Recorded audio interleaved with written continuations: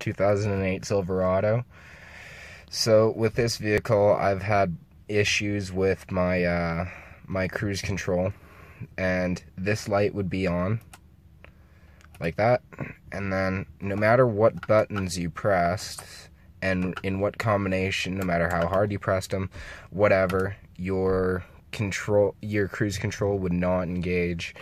So looked it up, did some research, and it's a common problem for the brake control module to go out on these things, and it's very common for the 2007 to 2013 body style.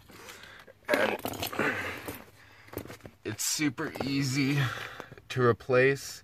It's right there, right under the brake pedal, and I replaced it in about 5 minutes.